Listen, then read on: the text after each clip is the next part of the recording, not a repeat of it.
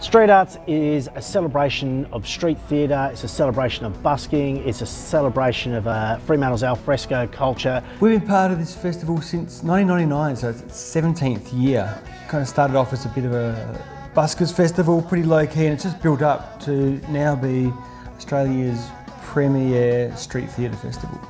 This year's festival, we've got a showcase of artists from all around the world. Acts that have never been to Australia before. We've got a combination of acrobatics, we've got some great music, we've got great jugglers, we've got comedy, we've got puppeteers. They're all here because they represent something, they bring something special to the festival. One of the no-miss acts is probably an Australian act called Snuff Puppets.